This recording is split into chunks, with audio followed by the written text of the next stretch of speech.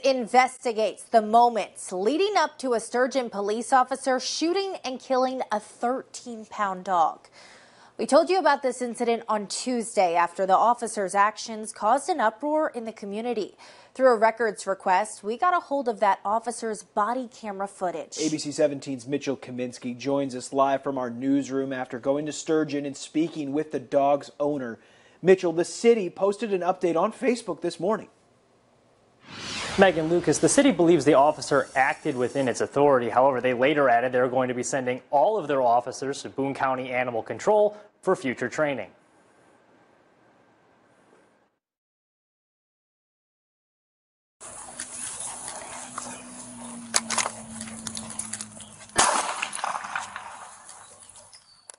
Moments before a shot rings out, body cam footage from the Sturgeon Police Department shows Officer Woodson getting out of his car and trying to capture a dog named Teddy for 3 minutes and 6 seconds before pulling out his gun and killing it. He notices Teddy's head is turned sideways. Neck's broken. Come on, baby. Something you up. I'm gonna take you to get help. Makes multiple attempts to capture it. There you go. I'm not gonna let you bite me. But the dog eludes his efforts and trots away. You smooth as hell. The dog Teddy was blind and deaf.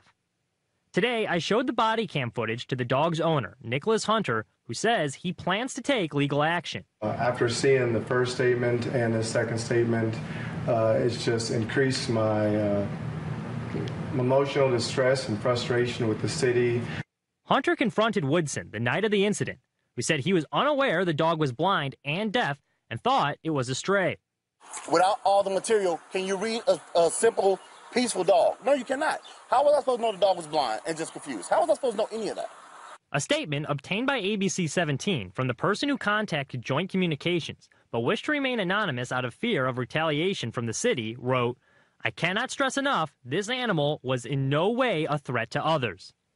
Hunter says he has made multiple attempts to speak with the mayor. I've been trying to make contact with the city and the mayor. I am yet to hear anything back.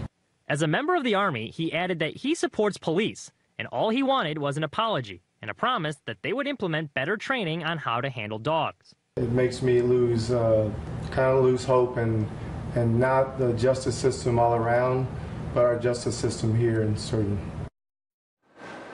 Hunter tells me he's received a lot of support from the community, but added that a lot of people in town own dogs, and now some of them are afraid that if their dog gets loose, they might get shot.